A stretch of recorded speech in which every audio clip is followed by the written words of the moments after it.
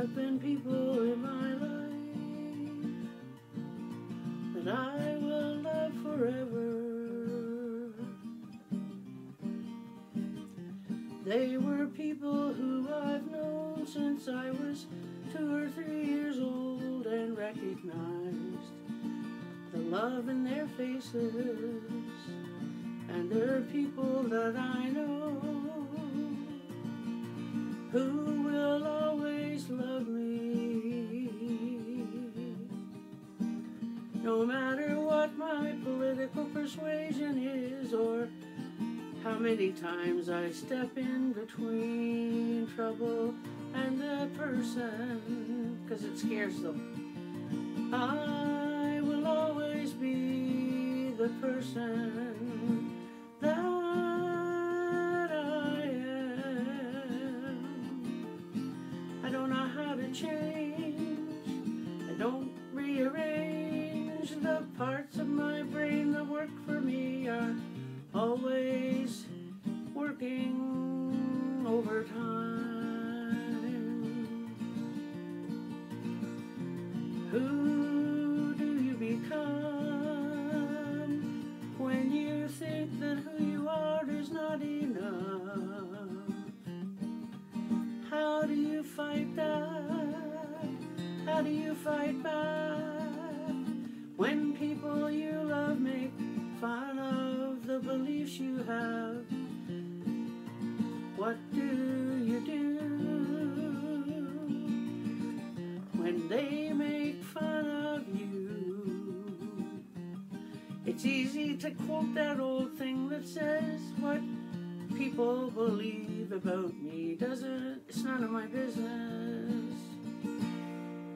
It may be none of my concern, but it'll put a frown on my face,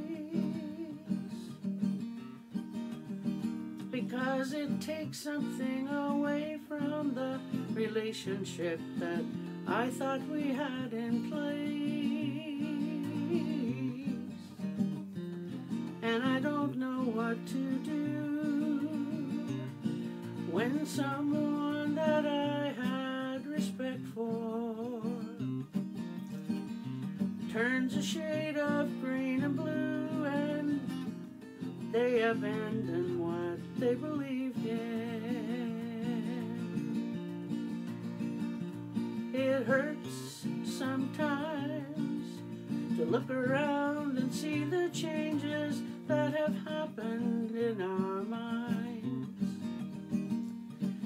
And I wish that I could change that back and have the chance to have a chat and rearrange it. But that doesn't seem to work. People dig their heels in even deeper than they had them dug in before. And it's not that I'm trying to change their minds, just open them a little crack so they can hear what I stand for. Why do we reach out to one another if we're not going to listen? Why do we hasten to be friends together and then talk about each other?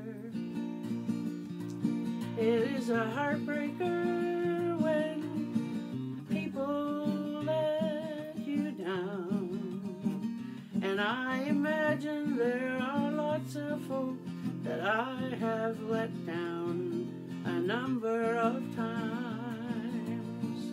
I am certainly far from perfect. I don't purport, I don't assume, I do not think that I am perfect, that my strong will means I'm right. It means that it's right for me, and that's all. What is right for me, I will hang on till my dying breath.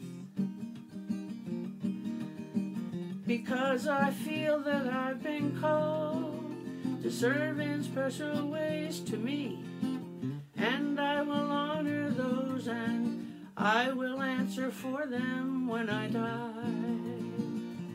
I'm not afraid of that, because I know we have a just God. And if I've behaved in ways that were not just or fair, then I deserve whatever I get.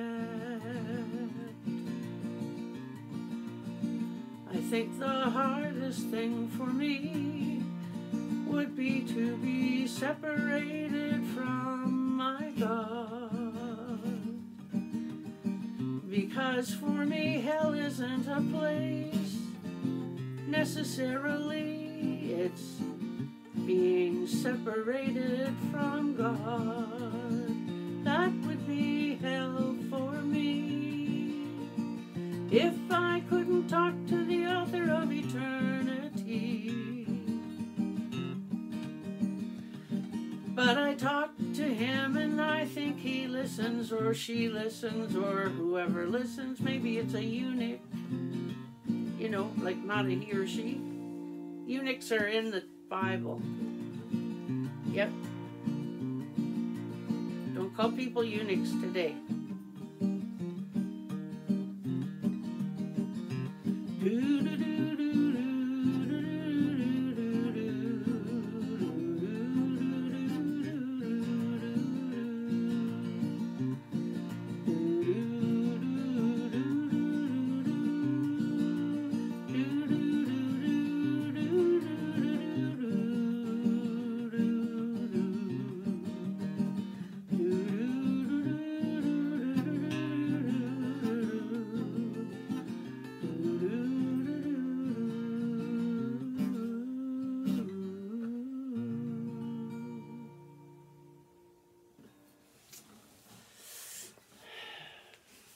Sometimes life just is, and it just is. We can't make things happen. We can't change some things that have happened. Wish in this hand, and let reality come into this hand. And which one goes down fastest? Yeah. Wishing, though, doesn't mean that we can't speak to people, talk to people in the future, make things better. Thanks for listening. Take care. Have a good night.